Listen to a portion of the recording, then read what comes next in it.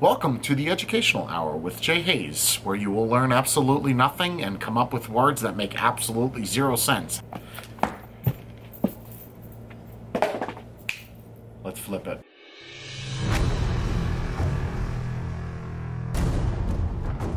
What is going on, everybody? Jay Hayes here. So today I'll be doing a review on a device that I picked up for the purposes of the review.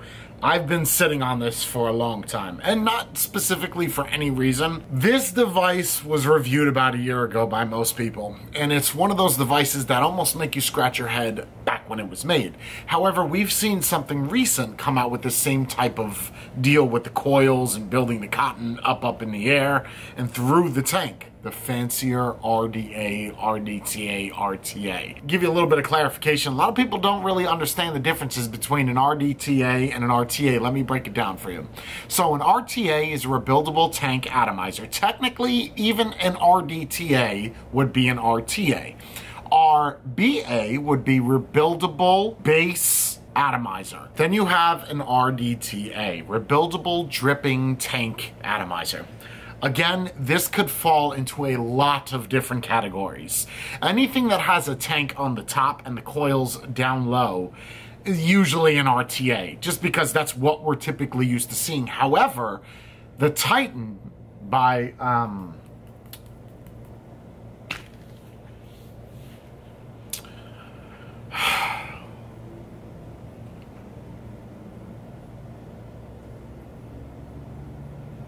the Aromomizer Titan, I can't remember. Steam Crave, you sons of bitches.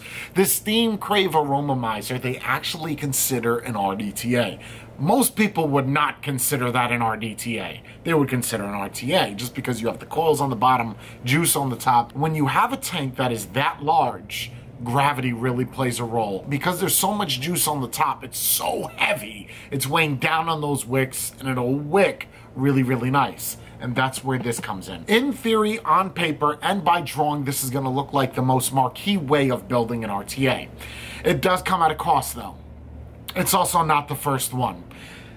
This device right here, again, is a year old. I have a tank that's actually older than that, that's high-end, built just in the same, just with 2 ports. And that's the Vapor Giant Kronos. This thing, when I first got it, was so difficult to find because no one in the States had it. Everybody was talking about the large, the V5, then now you have the V5S, the V4, the V3. Now this is the first time I'm using this, and I really, really wanted to do this as a preview because of the way you build this.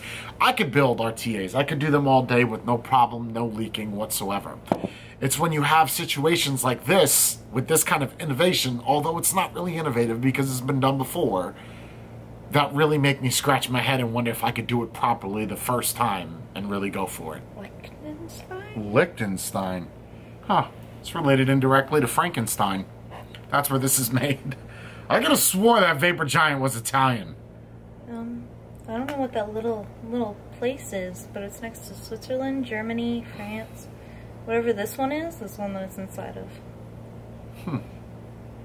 Okay, well, it's definitely not Italian. That's unique. I didn't know that. I would really like to dig into that a little bit more, because I was under the impression that Vapor Giant was based out of Milan. Yes, I just looked up the address that they have, and it says Austria. Austria. Well, that's pretty cool. There's a very famous person that was born in Austria.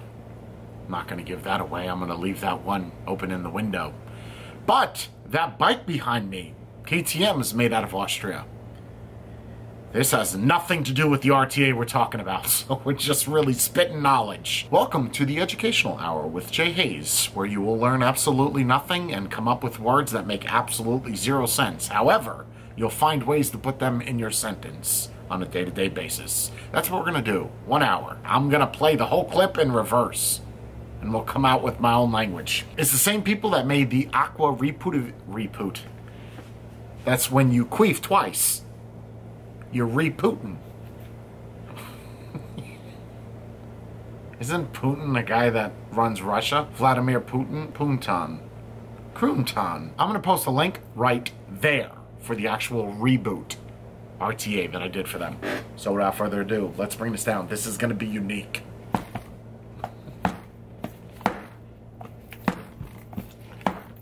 Got that super fast hand.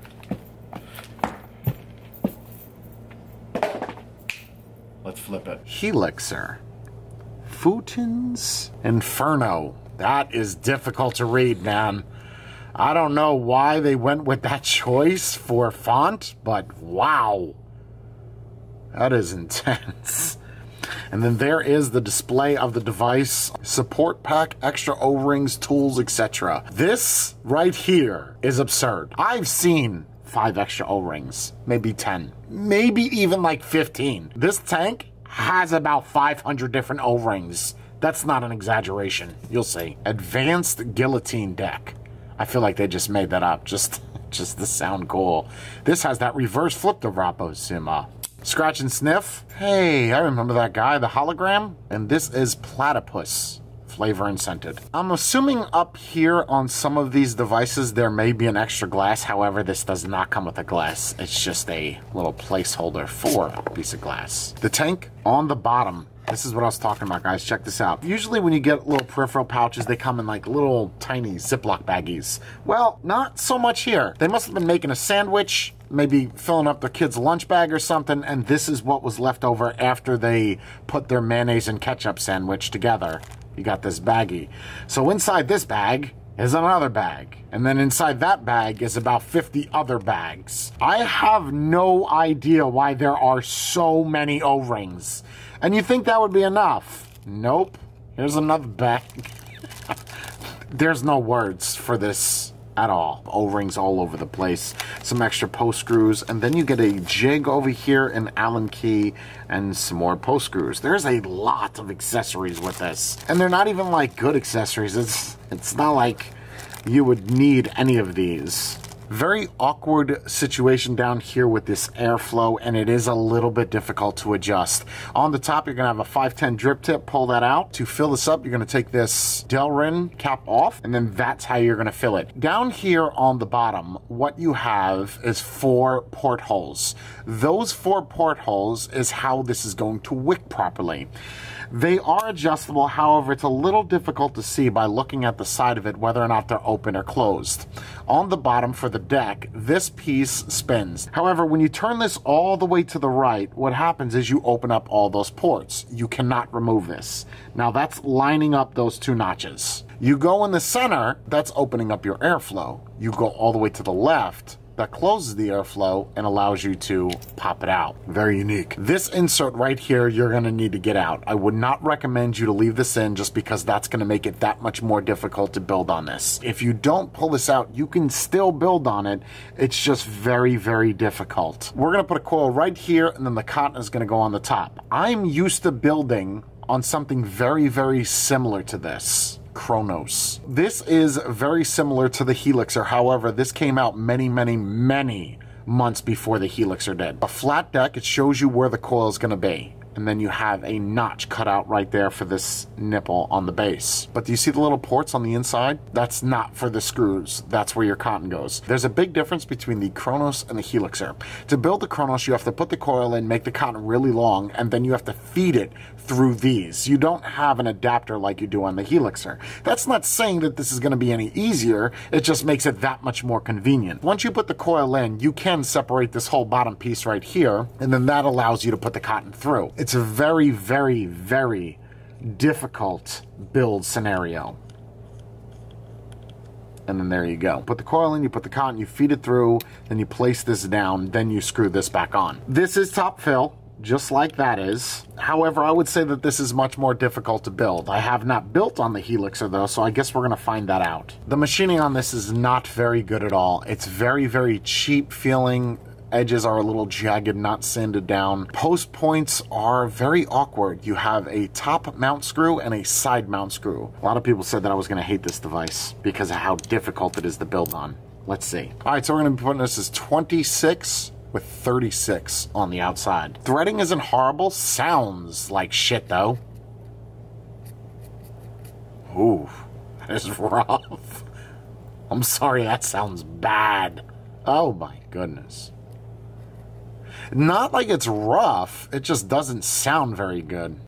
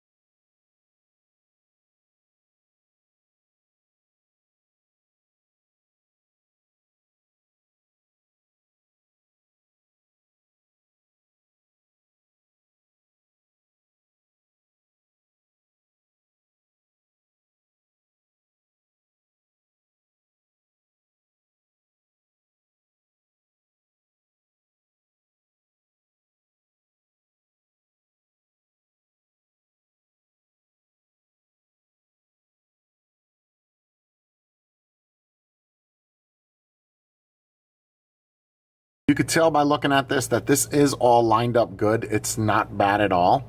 But what I'm going to try to do is just get a little bit of cotton to come up right past that weird O-ring. One problem you may run into if you do make the tails too long and you do twist this, it may jack up that cotton and kind of grind it out a little bit. Put some juice in here. We're not going to put a lot just because it makes me nervous as hell. There we go. That is the Hellixer by Footoon. Let's bring it on the top. Back on top of the Hellixer by Footoon, sitting on top of the Oceanus. Now, this is going to be a throwback video,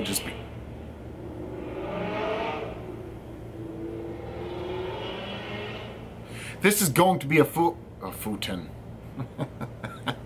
It's good. Did you go to the local mattress store and pick up your futon? What are they called again? Futon. We're sitting on top of the Inikin Oceanus. If you haven't seen the review for that guy, I'll post a link right there. So, listen, real simple build. 3.6, well, I don't know about simple. The Fuse Clapton, dual 2636, you know, my jammies. 3.6 volts. 3.6 volts is really, really low for an 18650, so we're kind of using this as if it was a mech mod. 0.27 build, let me show you some vapor reduction.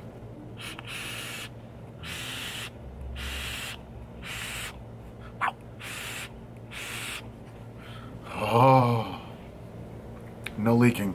And you can see as much as I've been hitting that, it's pretty damn empty. Let me fill it up again. Oh. Let me fill this up again. I'm not quite sure as to why they went with Delrin over stainless steel, maybe just to reduce the heat since this does maintain a lot of heat, but on the same token, maybe that's why they put those fins in there, is to dissipate the heat quicker. It's going to get a little spicy, and that's because of how close your coils are to the airflow, respectively speaking. There is a way to control the airflow on this, and that's with those little notches. If you go too far, you're going to unlock the deck, and then, well, that's going to be a messy situation. But let's just fill this up a little bit more. I don't want to go crazy. Keep in mind, this is the first time that I built this. I've never built this one.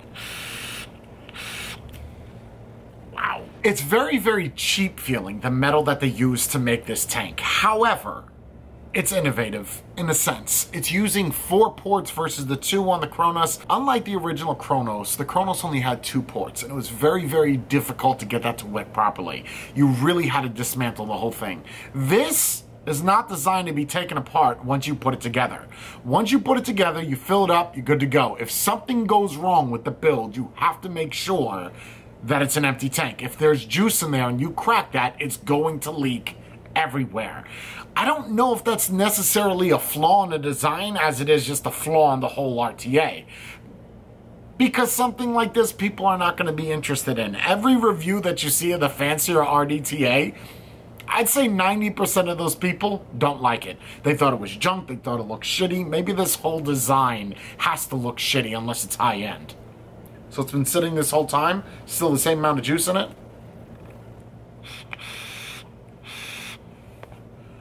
Dude, I don't know, that is a lot of flavor. Like, that is a lot of flavor. The amount of flavor I'm getting out of this tank, holy cow. It'd be rough in saying that it's one of the best, but I am gonna tell you that the flavor is absolutely phenomenal. And normally I don't give ratings on throwback videos. There's not much of a point. It's an older device, there's really no need, no one really cares about the rating. Some people don't even care about ratings in general, but, this is no exception. I'm not gonna give it a rating. Ryan, customer. This isn't something that someone would buy, be like, oh, let me use this because this is different and it just works well. Not the case. There's a lot of flaws with it. The Ultim situation, learning how to do builds correctly to where the wicking is proper, because if you don't get this right, let me give you a really good reference point. You put a build in this. Everything looks good to go. Okay, that's fine. You put the cap on. You fill up the juice. You sit in there for 10 seconds and this thing starts to pour out liquid. What do? You take apart the bottom. Now you even lost more juice. Or if you don't build it correctly, you're going to get juice everywhere. I, however, got really lucky on the first time. Again, it probably helps because I don't know how to do builds. You know, just like everybody said, Jay, you don't know what the hell you're doing. You're just putting shit together. Okay, well, I guess that's what works. What do you think I would rate this as? If I was to rate it on a 0 to 10, based off the amount of flavor, the build complexity, what would be the rating? If you said this, you're incorrect. If you said this, you're incorrect. That is the rating. Was that cool? Should we do that more often? I don't feel like anybody got the purpose of that, including myself. I don't know the difference of doing it that way.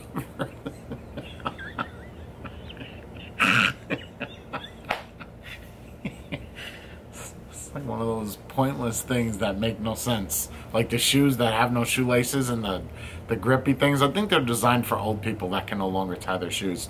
Either way, listen, I don't like the machining on this. I really like the flavor. There's not a whole lot about this that I do like. The flavor is giving it 3 to 4 points all by itself. I really don't recommend anybody to pick this up, and I'm not quite sure you're going to be able to find this anywhere. There may be clones out there, there may be authentics, not really sure, but the way that I got this was directly through Footoon. Man, I'll tell you, I've seen some crazy shit come from that company. This isn't too far-fetched for what they've created before. I know that a lot of people are not going to like this, and I think it's awkward that a lot of people thought that I would hate a device like this. Just because something is complicated or different doesn't mean that I'm not going to like it. That just means that I may get frustrated or pissed off. Although there's that occasional time where I don't really get so angry, and then I drive around on a motorcycle with my shirt off and my boxers, running over RTAs. I'll tell you what, this functions a whole lot better than that other one, and I've kept it real. Have you? Jesus.